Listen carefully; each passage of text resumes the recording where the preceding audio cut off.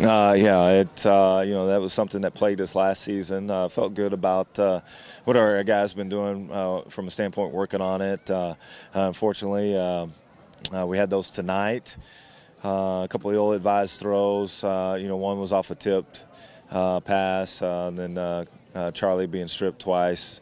But that's going to be the difference in the game. And for us to be able to compete week in and week out in the Lone Star Conference, we can't afford to do that.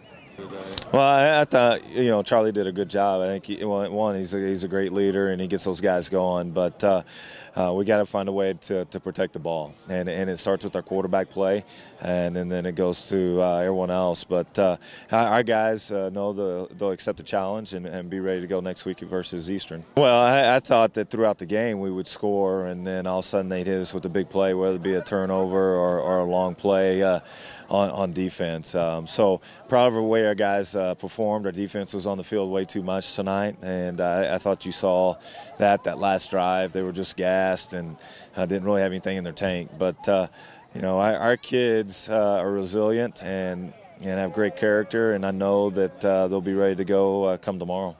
Well, yeah, we don't. In years past, we've played very well on the road, and so hopefully that'll be the case. Maybe give it time for our kids to kind of get away and kind of think and be together a little bit more. But it doesn't matter. Our kids will be ready to go whether we're at home or on the road. Well, I think us limiting the amount of points off those turnovers when the defense was on the field. The missed field goal, holding them to 3 points instead of giving up a touch. I think that's good. And then I think we saw some kids make some big-time plays today. But there's got to be consistency on both sides of the ball for us to still battle.